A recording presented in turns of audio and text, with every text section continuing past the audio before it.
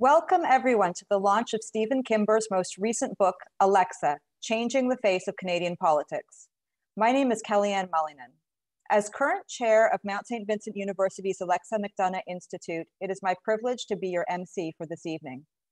Tonight's event is hosted by the Alexa McDonough Institute in partnership with 𝘾𝙗𝙧𝙖𝙣 Editions. Although we are coming to you virtually, it is nonetheless important to begin by acknowledging that our organizations are located on unceded Indigenous land. More specifically, Mount St. Vincent University is located in 𝘾𝙝𝙡𝙗𝙖, the ancestral and unceded territory of the Mi'kmaq people, and 𝘾𝙗𝙧𝙖𝙣 Editions is located in the traditional unceded territory of 𝘼𝙡𝙗𝙡 and Mi'kmaq peoples. These territories are covered by the treaties of peace and friendship, which Mi'kmaq and 𝘼𝙡𝙗𝙡 people first signed with the British Crown in 1725. The treaties did not deal with the surrender of lands and resources, but in fact recognized Mi'kmaq and 𝘼𝙡𝙗𝙡 title and established the rules for what was to be an ongoing relationship between the nations. Thank you for joining us tonight from wherever you currently find yourself. In a few moments, we will kick off our lineup with short videos featuring special guests that have been produced by 𝘾𝙗𝙧𝙖𝙣 to mark this occasion. Unfortunately, Alexa recently had some minor surgery and is recovering, so she won't be able to join us on screen tonight, but we hope she'll still be able to watch and enjoy the tributes. After the recorded videos, Stephen Kimber will join us to offer his reflections and answer questions that have already been submitted by audience members. First, however, please allow me to say a few words about Stephen Kimber and his book, Alexa. Stephen Kimber is a professor of journalism at the University of King's College in Halifax and a co-founder of the university's Master of Fine Arts in Creative Nonfiction program. He is an award-winning broadcaster, editor, and writer who has authored 2 novels and 10 nonfiction books, including What Lies Across the Water, the real story of the Cuban Five. Stephen worked for Alexa McDonough as a freelance speechwriter in the early days of her NDP leadership in Nova Scotia. With the new title that we have gathered this evening to celebrate, Stephen chronicles Alexa's life and political career, and with it weaves a narrative of the changing attitudes toward women in politics, from Alexa's early battles as the lone female MLA in a hostile Nova Scotia legislature, to her leadership of the federal NDP, to her role as senior stateswoman in Jack Layton's shadow cabinet. Along the way, Stephen delves into Alexa's personal life to uncover the origins of her political career, her upbringing in a wealthy family committed to progressive politics, her tight-knit circles of female friends, her personal metamorphosis from wife of to leader of, and her emergence as a political leader whose importance goes beyond partisan politics. The result is an engrossing story of one of Canada's most beloved politicians whose common touch and lifelong advocacy of progressive causes made her a significant player in Canadian public life. Alexa is available now in bookstores everywhere. You may purchase copies locally from the event's official bookseller, King's Co-op Bookstore, at Bookmark Halifax, or another independent bookseller. Alexa is also available for purchase at Chapters, Indigo, and Coles locations, or online at www.𝘾𝙗𝙧𝙖𝙣.com. Oriana, are you ready to roll our videos? Hi everyone, greetings from Ontario. I wish I could be there with you. I wish that we could get together to celebrate the launch of this great book. To Alexa and to Stephen Kimber and to everyone involved in the project, congratulations. It really is an important part of Canadian history. I never had the opportunity to work with Alexa McDonough. I wish I had, Alexa. I wish we could have worked together. I wish we'd known each other, because as I read your book, I was bolstered by and heartened by the stories that defined you, the struggles that we all share as female politicians, the nonsense that we have to put up with, and the way you kept your sense of humor and your wit. So I'm really glad this book has been written. I'm glad that people across the country and beyond, but especially women and young women, are going to have the opportunity to read this important story of your life in politics and your life in Canada, because we need more women to step up. We need more women to know that despite all the nonsense, despite having to take on the, you know, the vestiges of the patriarchy or the patriarchy, however you define it, it is so worth it. It's so worth it to have the opportunity to change people's lives and to represent them in a way that has integrity. You did that, Alexa. Thank you so much. And the book is beautifully written. It's a great read. Congratulations and all the best of luck. My name is 𝘾𝙗𝙗𝙖, and I'm really glad to be part of this launch of Stephen Kimber's book on Alexa McDonough. I've known Alexa for a long time, and that's in part because when I met her first, it was in relationship to her dad, who had Alzheimer's disease. And back in those days, there wasn't a whole lot that we could do for people with Alzheimer's, but we did our best. And then I saw her intermittently at various Alzheimer's Society events and such over the next 20 years. Now, I'm a doctor, and normally, like any doctor, you couldn't beat it out of me to talk about a patient in public, but I have Alexa's permission for this, and I want to tell you why. So she's a patient of mine now and has been for several years, and she's an example of someone who has done really, really well on treatment. In fact, I recall seeing her speak on the on the TV in French, and my heart was in my mouth because I was wondering whether she could pull it off, and she did, and it was really fantastic to see. And I've seen many examples of where she's risen to the occasion, but also where she's contributed in a very full way over a period of time, and knowing that she's been on treatment for several years now. I was so impressed when she wanted to share the story, because she wanted people to understand that dementia, particularly in those who are fortunate enough to respond to treatment, is very different from what it was when her dad had it. And we have to approach dementia with realism, but with optimism for the results that we can often see in people like her.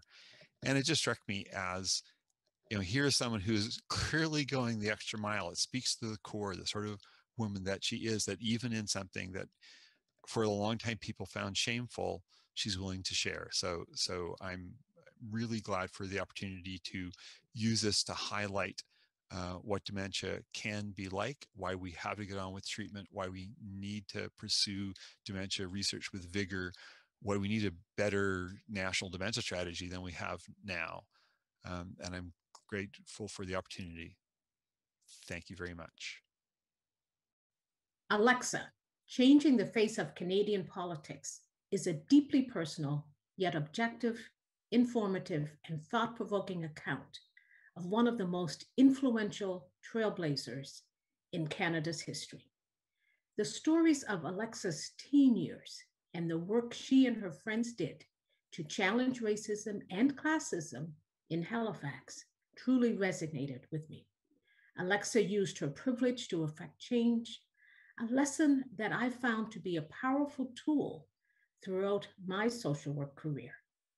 This biography showcases examples of positive disruption in action and offers readers a documented legacy of a political leader we can all emulate. Alexa was an authentic ally who worked tirelessly to bring voices from the margins to the center of discussions. She was always so encouraging and supportive. I will be forever grateful for the personal and professional mentorship and sponsorship that she so freely gave to me and so many others. This book will certainly inspire generations to continue the work that Alexa McDonough started. Now, when I picked up this book, it was pretty early in the prologue, actually, not even chapter 1, where I came across a passage and I knew I was going to love it. This is what I read. McDonough deserves much more credit than she's been given for the fact that the then newly minted Canadian Prime Minister Justin Trudeau could respond to a reporter's question about why he decided to appoint Canada's first ever gender-balanced cabinet with an almost flippant, because it's 2015. It became 2015 in no small measure because of Alexa McDonough. When I read that, my eyes filled up with tears a little bit to read that so early in the book, because I knew that I was finally going to be able to read something that captured Alexa's profound impact on politics and Canadian society. While Alexa McDonough was never Premier or Prime Minister, she truly did change the face of Canadian politics, both capital P and small p politics. Now, I was lucky enough to be voted the MP for Halifax after Alexa. I could probably write a book about the ways that she has influenced my life, but I won't, because unlike Stephen Kimber, I am no author. But I did want to share how much Alexa's work, her doggedness on issues, her fearlessness to speak out for what was just, it gave me courage. I will never say that I lived up to that bar she set, but I tried for it.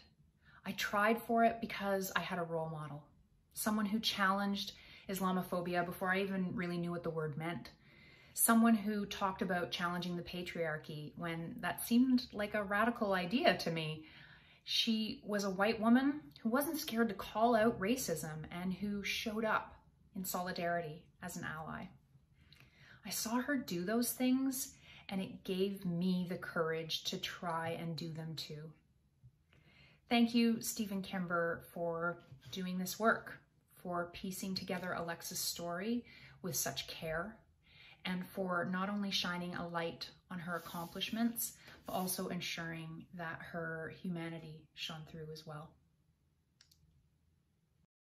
Friends, I'm really excited to be a part of the launch of the book that outlines the life of Alexa. And a big thank you to Stephen Kimber for writing this book. Alexa is one of the leaders that built our movement. And one of the reasons why I'm here is because of the legacy that Alexa McDonough left behind, a legacy for fighting for justice and fairness. She will always be remembered for her work on disarmament, her work on justice and peace, her work on social justice, her work to tackle misogyny and to advocate for better justice and fairness for women particularly. I want to just say thank you so much, Alexa, for everything you've done for our movement. I am walking in the legacy you've left behind, and I hope to continue those same battles for more fairness and justice for all.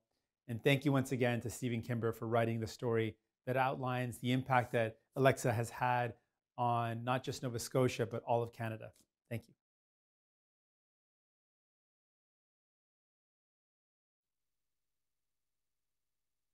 Thank you, Ariana, and thank you so much to our special guests for contributing these thoughtful and moving greetings.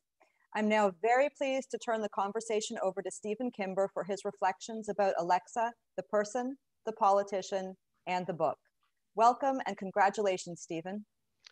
Thank you very much, Kellyanne, and thank you for that generous introduction. And thanks to all the folks who said such nice things earlier on. I do truly appreciate it. Thank you too to the Alexa McDonough Institute and to 𝘾𝙗𝙗 Editions for co-sponsoring and perhaps more particularly for co-organizing tonight's event. Welcome, everyone. I can't see you, of course, but I know you're out there on the other side of my screen, and that makes me very happy.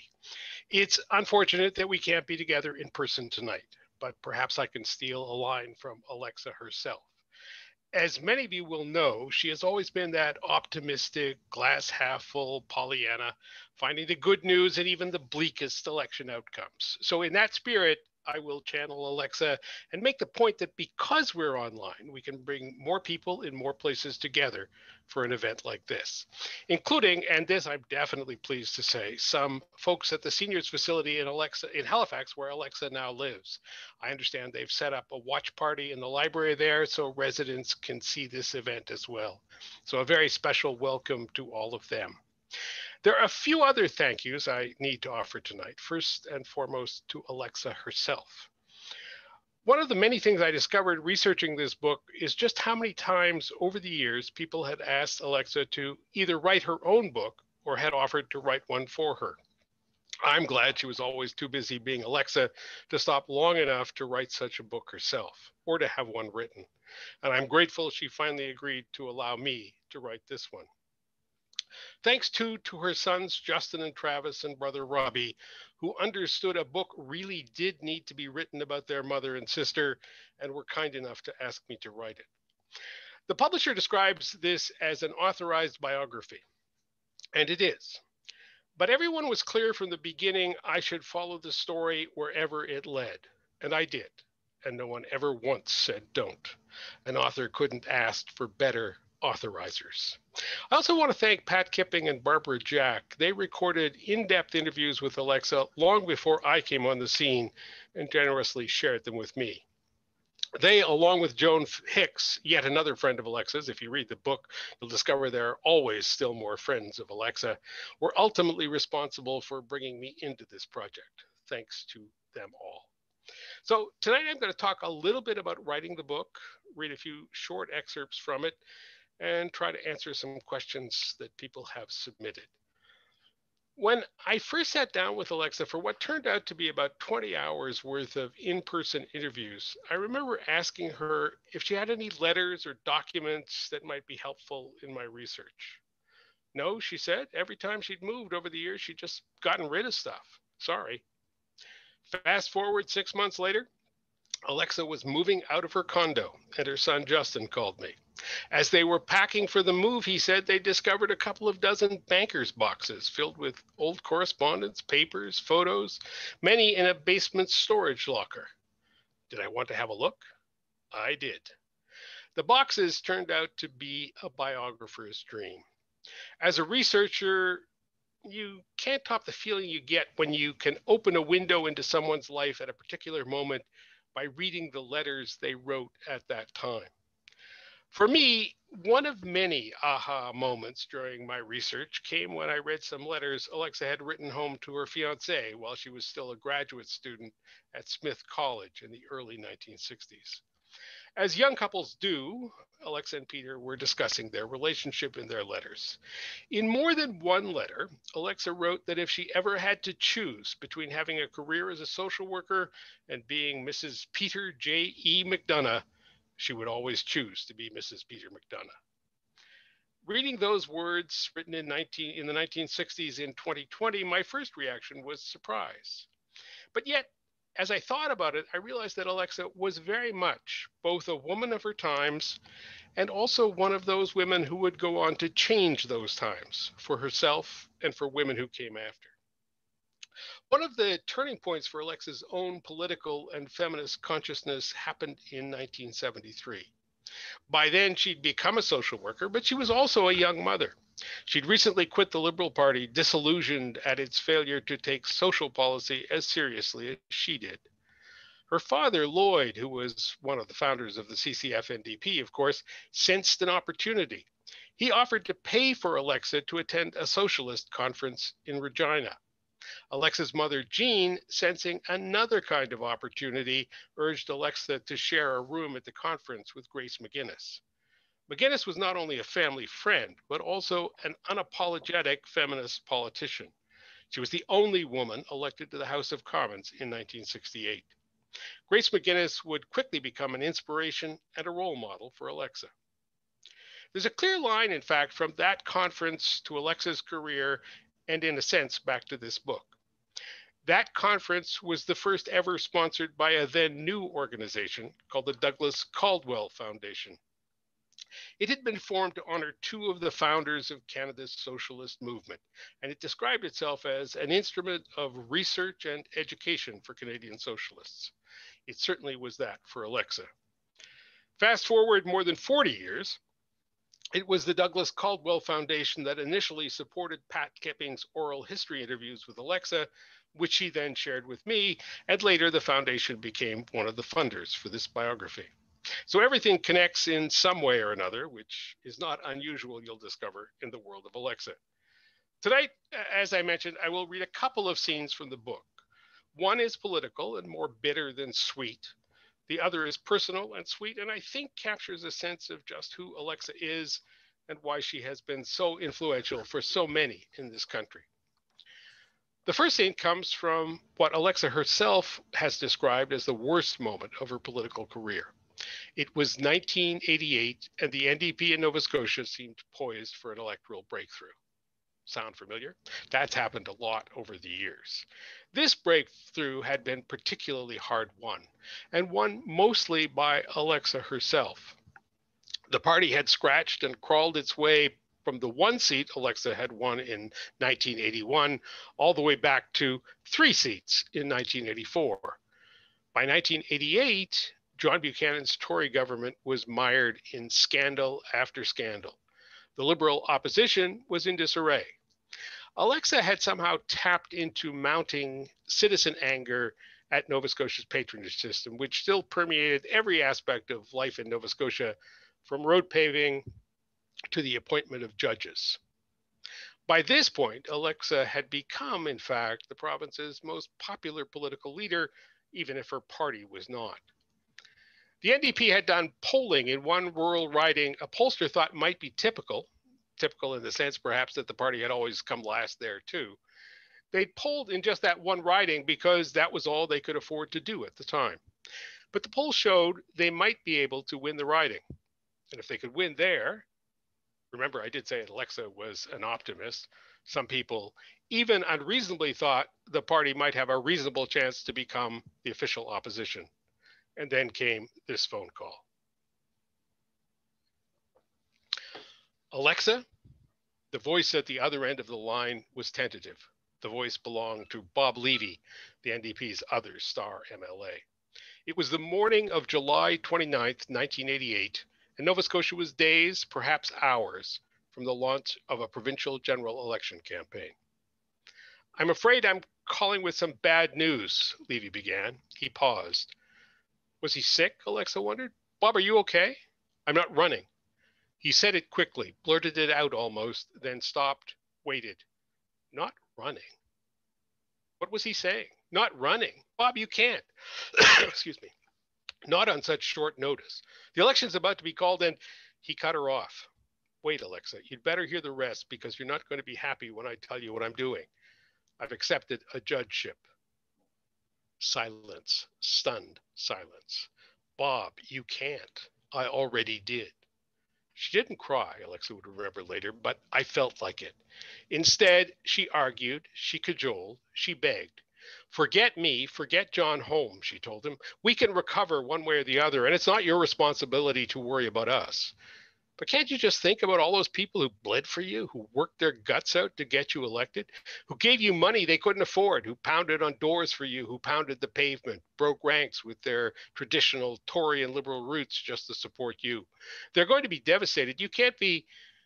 She stopped, waited. There was another strained, awkward silence from Levy's end of the phone, incredulity and mounting anger from hers. You can't be serious, she continued finally. I mean, you have to wait at least until after the election. It's done, he said flatly. The deal's only on offer if I'm willing to... His voice trailed off. The announcement is going to be made tomorrow, and they're going to call the election on Saturday. Finally, Alexa McDonough, whose relentlessness and persuasiveness in discussions had become legendary, faced reality. There's no point. It's over, she thought to herself. It's just going to be a hell of an election. It would be. They hung up with the most perfunctory of goodbyes. 30 years later, the wounds were still raw, the scabs unhealed. Once in a while, Alexa said, someone will ask me, what's the worst thing that ever happened in all your years of politics? Her unequivocal answer, the personal and political devastation of Bob Levy's phone call that morning. Alexa saw it as a betrayal of everything they'd stood for, fought against, schemed and dreamed about, even imagined one day would happen. Bob Levy, unsurprisingly, sees it differently. But none of that mattered. The end result was that after their conversation ended that morning, fully resolved and yet not resolved at all, the two former political soulmates would not speak another word to one another for more than 25 years. And then, even when they met by chance, their conversation would be perfunctory, elliptical, never quite getting to the questions both of them so desperately wanted answered. The second scene I want to highlight tonight is much more recent and much more upbeat. It happened close to a decade ago.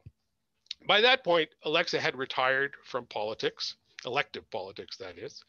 And as I researched this time in her life, I discovered Alexa was still connected and often reconnected with people who'd been important in her life.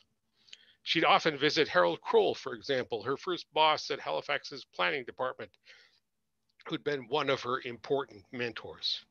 Kroll was then in his 80s and suffering from Parkinson's. Alexa would often visit with him, reading him books, or even the latest news. There'd also been that brief, awkward reunion with Bob Levy at an NDP convention. It hadn't gone as well as either of them had hoped it would. I don't think that's true anyway, but it did happen. But the scene I want to read from tonight details another moment of reconnection between Alexa and someone she'd intersected with over the years. Excuse me. George Elliott Clark didn't hear the message on his answering machine until he arrived at his office that Monday morning in 2012. Hi, George. It's Alexa McDonough calling.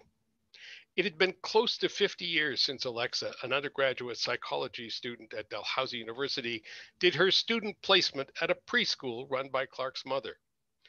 George, who was 4 at the time, remembered having a precocious crush on the young woman he later sometimes referred to as his first teacher.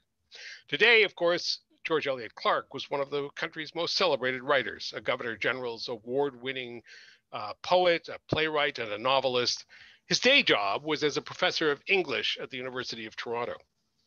Although the two hadn't really ever been close, their paths had often crossed. In 2009, for example, Alexa attended a reading Clark gave at a Halifax fundraiser. After the event, Alexa, who was by then officially retired from politics, asked me if I would consider being a candidate for the NDP in the next election. She said she had spoken to Jack Layton and he was supportive. Clark demurred, but he was flattered to have been asked. And it wasn't the only or even the first time Alexa tried to convince George to become more involved in party politics. In 1979, when Alexa was the New Democratic Party's freshly anointed candidate for the 1979 federal general election, they'd met for coffee at the soda fountain inside Coombs Drugstore, an iconic landmark on Gottingen Street in Halifax's North End. By then, George from preschool now sported the giant afro and had become radicalized. He followed the Black Panthers, read Mao and Lenin, and was at that very moment organizing what he hoped would become a militant Black youth organization to demand social change. Despite, or perhaps because of all of that, Alexa had reached out to him. She tried to convince me to help out with canvassing, he told me later with a laugh. At that point, I was too far to the left, even if it was Alexa doing the asking. He paused in our conversation. Still, he said, it meant a lot to me that you would ask. We had a very nice conversation. In 2010, when Clark's opera, Trudeau, Long March, Shining Path, about the late former Prime Minister, got its first and only live production at Dalhousie University's Dunn Theatre in Halifax, Alexa was in the audience. More than that, Clark told me, she made a meaningful to the producer's financial contribution just to help stage the production. When Alexa left her message on Clark's telephone answering machine that Sunday morning, she had just finished reading Clark's weekly column in the Halifax Chronicle Herald. His column that day had focused on Omar Khadr, the Canadian child soldier. Khadr had been taken to Afghanistan by his father, an al-Qaeda supporter, and been captured in a 2002 firefight with U.S. forces. He'd spent nearly a decade in prison at Guantanamo Bay, Cuba. Under pressure, he'd agreed to plead guilty to murder in violation of the laws of war in hopes of being transferred to Canada to serve the rest of his 8-year sentence. That had, in fact, just happened when Clark wrote his column. I loved your article today, Alexa said into the machine. It is a continuing horror that he's still in prison. In her own later years as a politician, of course, Alexa had become one of our most important voices against Islamophobia. But that wasn't really why she was calling that morning.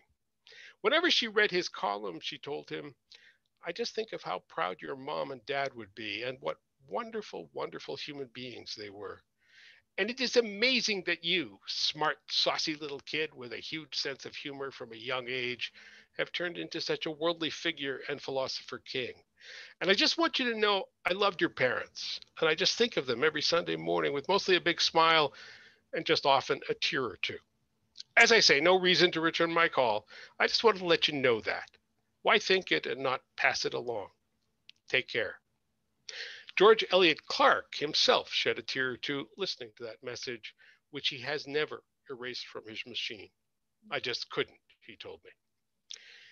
It's impossible to capture the subject of a biography or the book itself in just a few short excerpts like these ones tonight. As we authors always like to say, read the book. I do hope you will.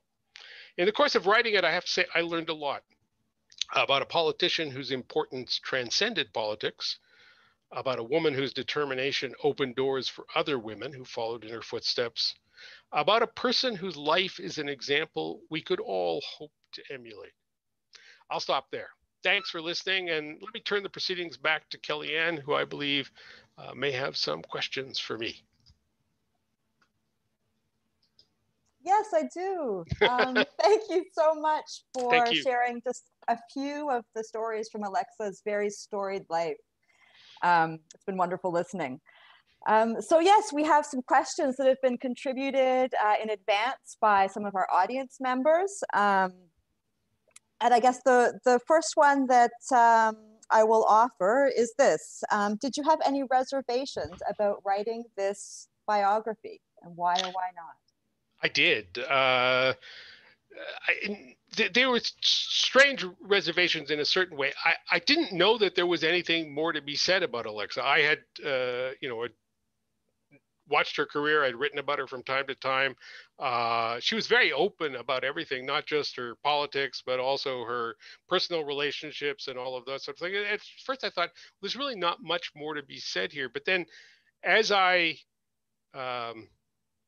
began to do the research, I realized that there are other layers here that were worth looking into.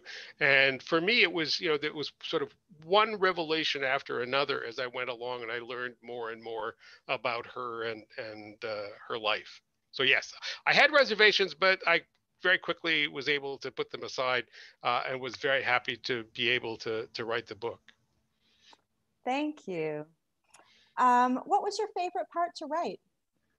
Well, I won't say it was my favorite part to write, but it was my favorite part to research. And research is like detective work, and it's as an author, it's one of the really interesting, fun things that you do before you have to sit down and try and make it all fit together on paper.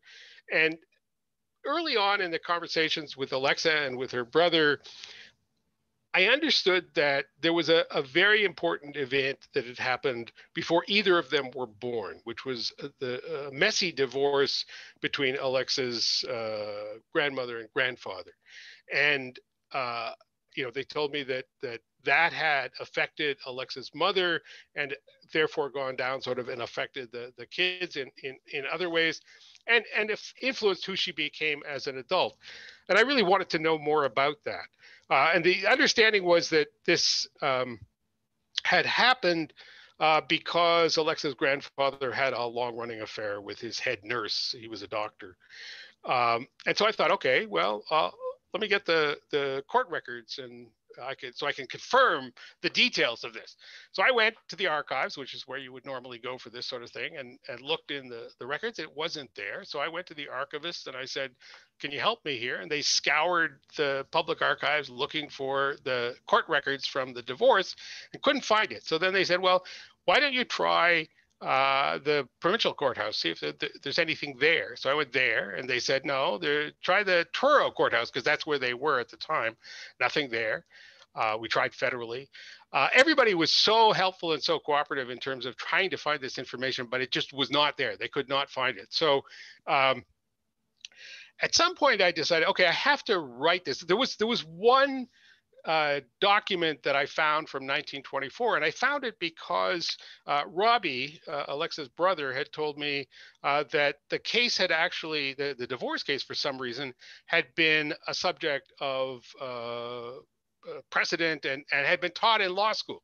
So I tried that. I tried the Dell library. They couldn't find the case itself, but they found this document from 1924, which said that the divorce had been granted on the grounds of adultery, or not granted on the grounds of adultery, but granted on the grounds of cruelty. And this seemed very strange to me because I didn't know that cruelty had been a cause that would be successful in most divorce cases at that time. And so I started to dig into that, and I couldn't find it. So finally I thought, okay, well, I'll try and write about the issue of cruelty in relation to divorce cases in Nova Scotia, and I'll sort of get around what I don't know that way.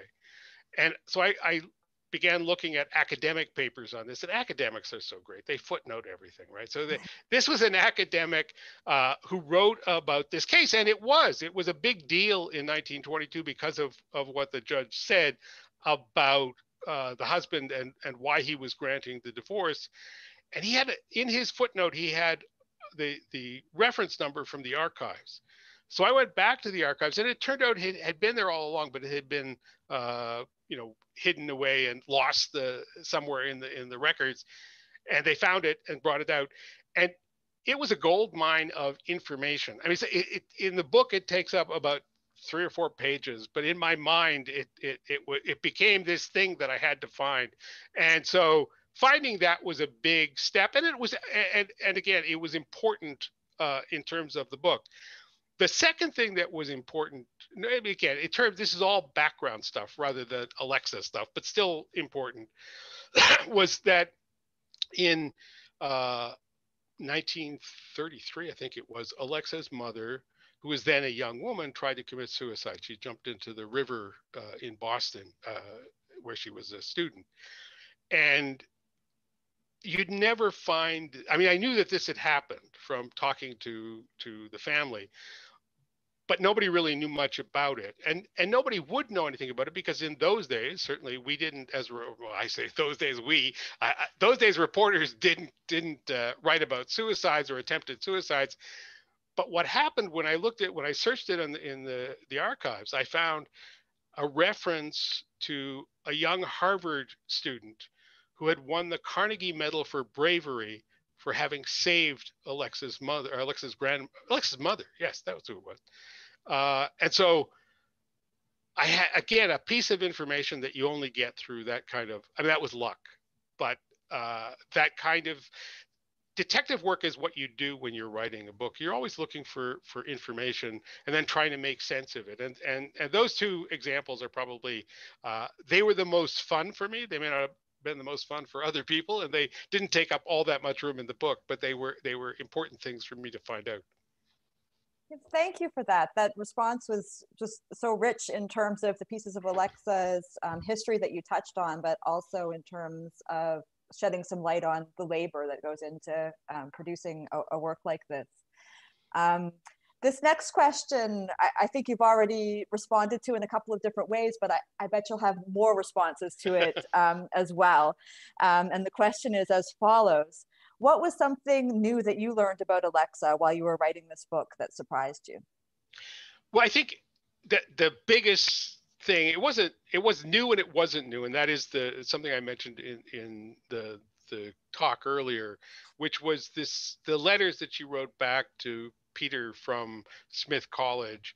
And when you're reading those through the lens of 2020, and you're seeing something that you don't expect of this woman who has become a feminist icon, a politician, very much a women's rights activist, writing about how she would rather give up her career because of her husband. And then I realized, okay, I'm 5 years younger than Alexa, so we're not that far out of sync.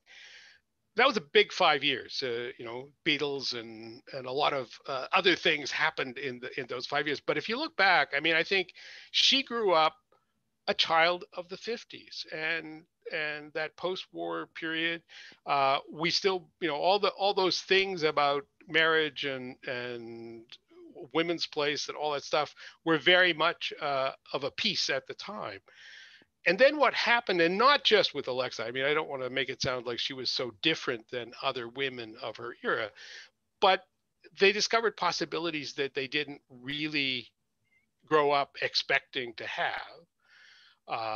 For Alexa, it was partly, the experience that she would have going to that Regina conference and seeing a woman politician who was very successful, and Muriel Duckworth coming back here, and people like that who gave her inspiration.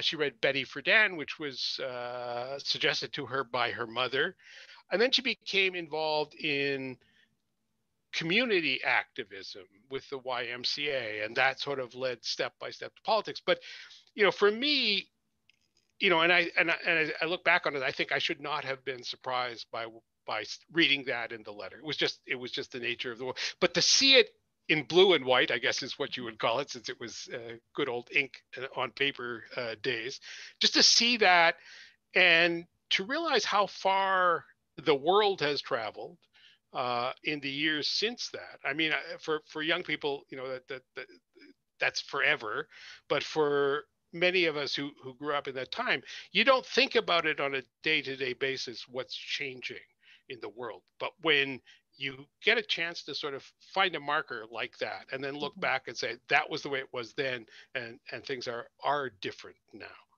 And we have come a ways. We may have a ways to go, but we've come a ways since the 1960s. Yeah, absolutely. Why was this such an important story for you to tell, Stephen? I think, one of the things that Megan Leslie mentioned, quoted from the book,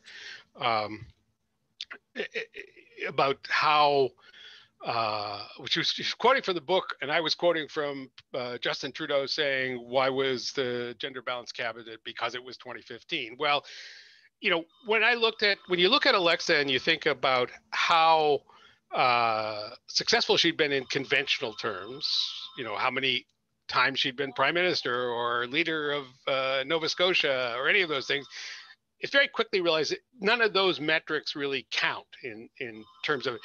But she was very important. She has been very important because of the example she set.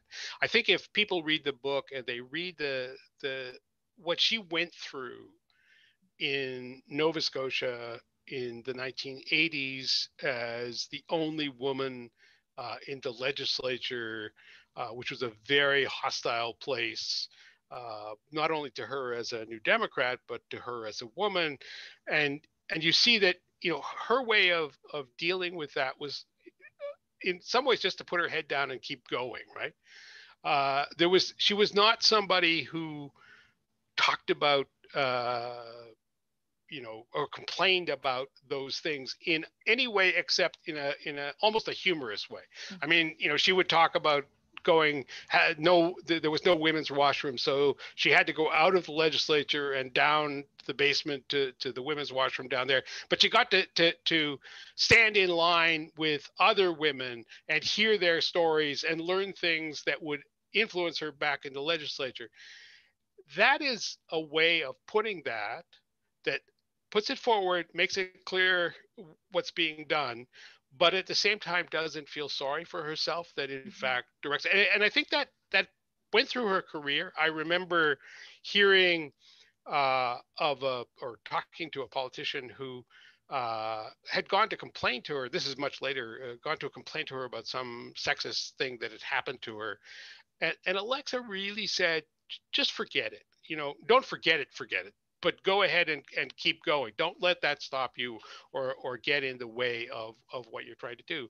And, that was a particular kind of feminism that I think she needed to have, because she needed to be individually strong to demonstrate that she was not going to be pushed around by anybody. And that has allowed other women to I think, come in after her and change the conversation in a lot of ways.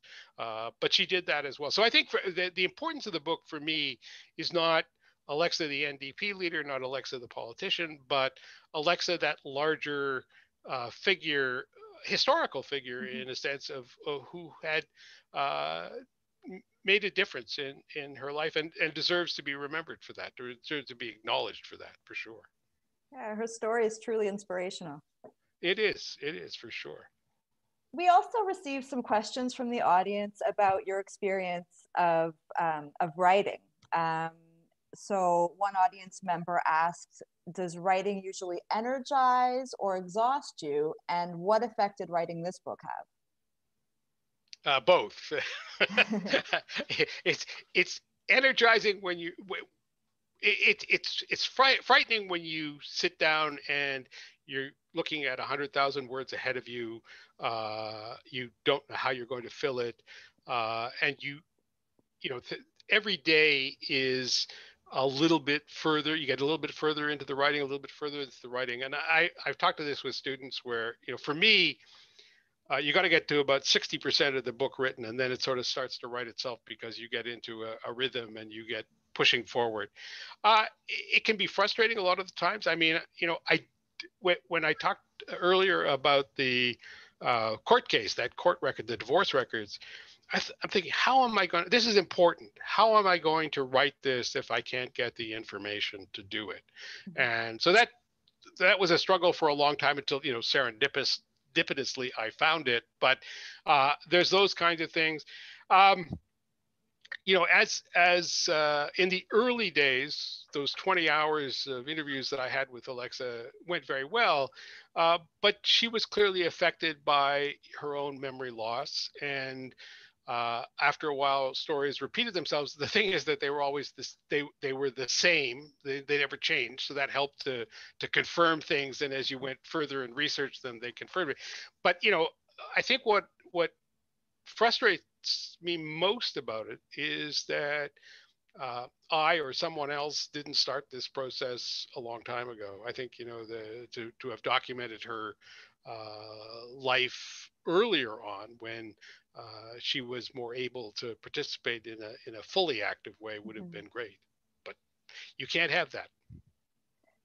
Which provides a perfect segue, as a matter of fact, into our next audience question. Are you surprised that a book about Alexa has only now been written? I am. I hadn't really thought about it until I got into the writing of it. And then, as I said again earlier in the talk, I've had a couple of experiences where, going through those old letters and documents, I found interesting letters from journalists and authors who were asking about writing a book about Alexa.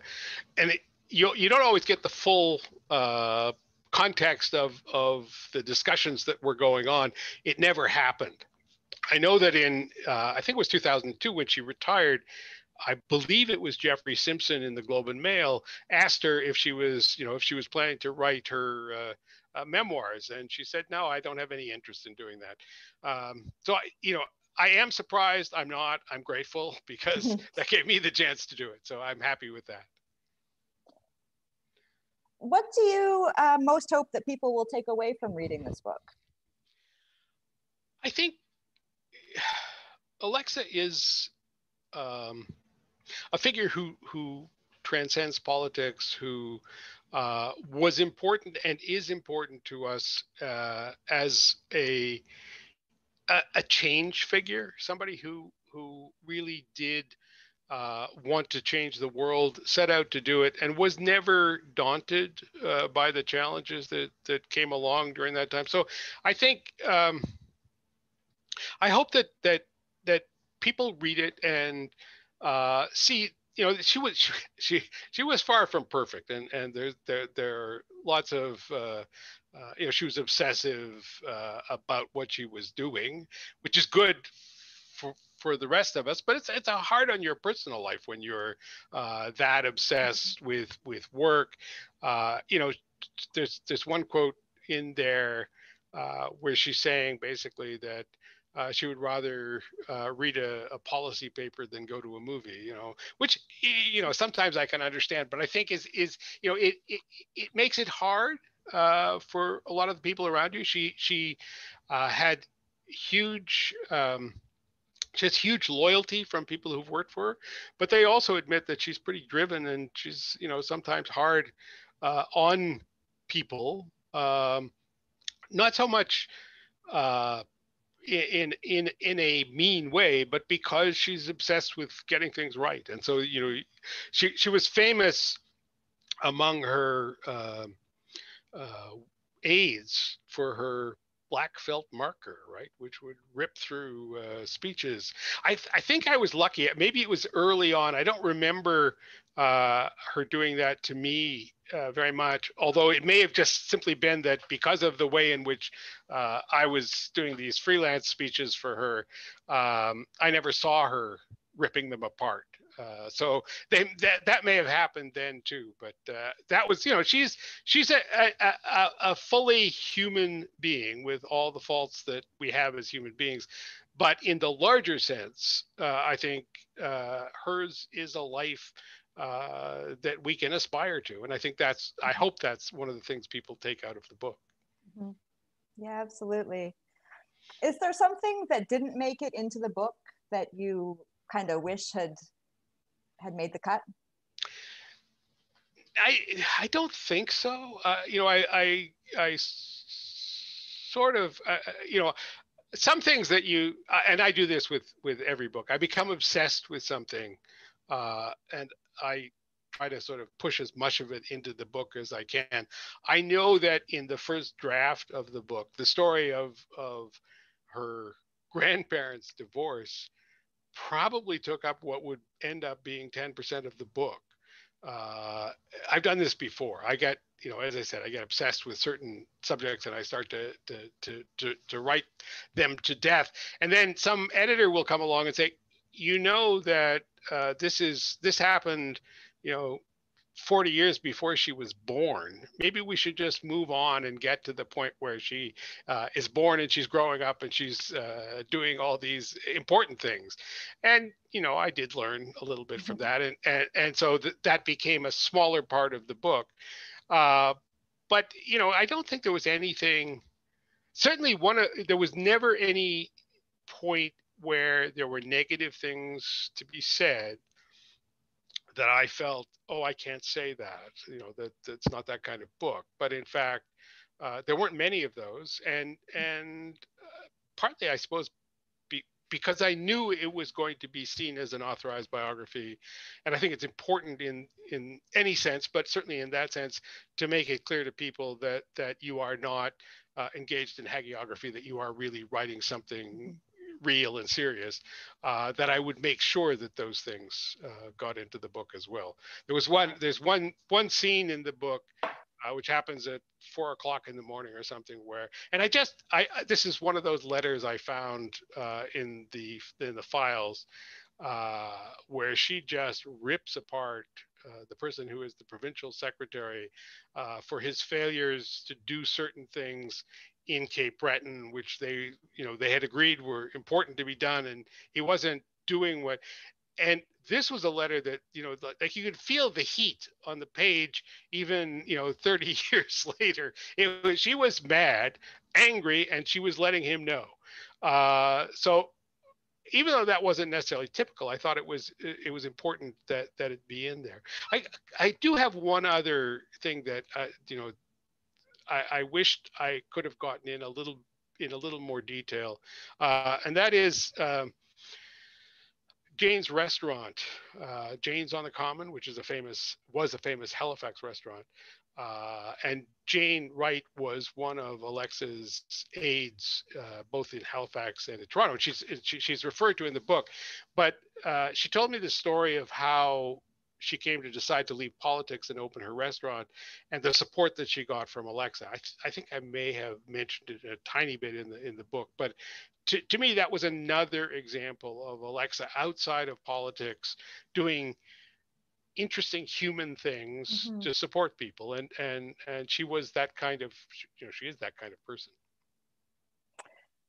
So we're out of time for our Q&A segment. Thank you so much for that, Stephen Kimber. What a wonderful end to the evening.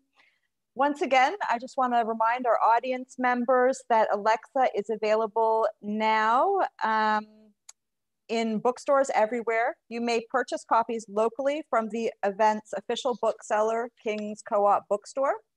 You may purchase copies from Bookmark Halifax or another independent bookseller near you. Alexa is also available for purchase at Chapters, Indigo, Kohl's, or online at www.𝘾𝙡𝙗𝙖𝙣𝙜.com.